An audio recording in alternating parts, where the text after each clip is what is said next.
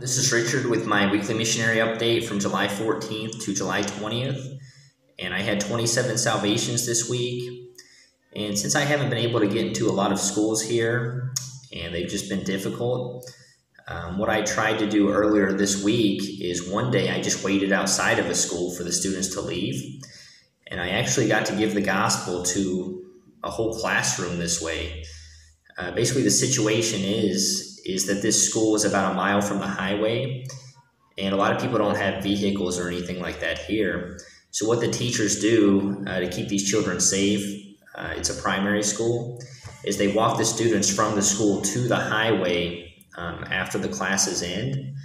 So basically, as these teachers were walking the students to the main highway, I just kind of joined myself to the side, kind of like Philip did to the Ethiopian eunuch's chariot.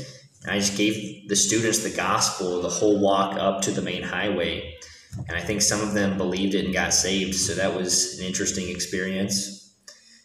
And a second situation that I had is I was going through the review questions with a girl that I was witnessing to one-on-one. And then I was interrupted by some guy that was mostly talking to her in their language, Uganda. But then he told me I shouldn't be spreading my religious belief to some school gal.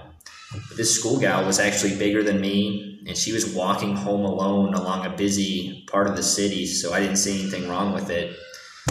And this guy was pretty persistent, so at first I ignored him, but since he just kept